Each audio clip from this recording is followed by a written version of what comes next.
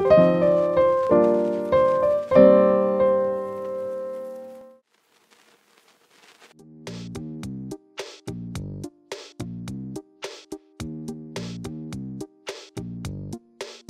see Hayden back in the role of Anakin, well, it was sort of spine-tingling. It was amazing. But it was just amazing to see Hayden, full stop. I mean, I'm so close with him. We've stayed in touch over the years, but we haven't seen each other for a long time.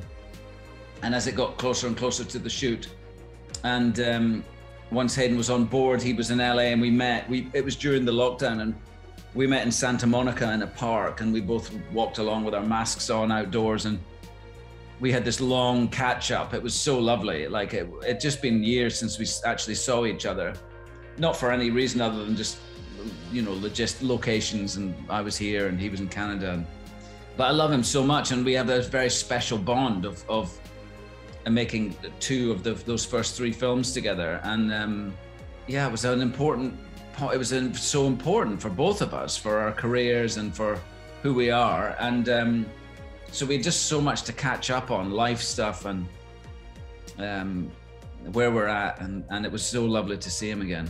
And then to be on set with him again was just odd. It was like time hadn't happened or something. I looked across at him, and we're on a set, and I look over at him. He's Anakin now. I'm Obi-Wan now, and it's like nothing had happened. Like I didn't see any age on his face. I just felt like, we just, like the period of time between episode 3 and now just didn't exist or something. It was so peculiar.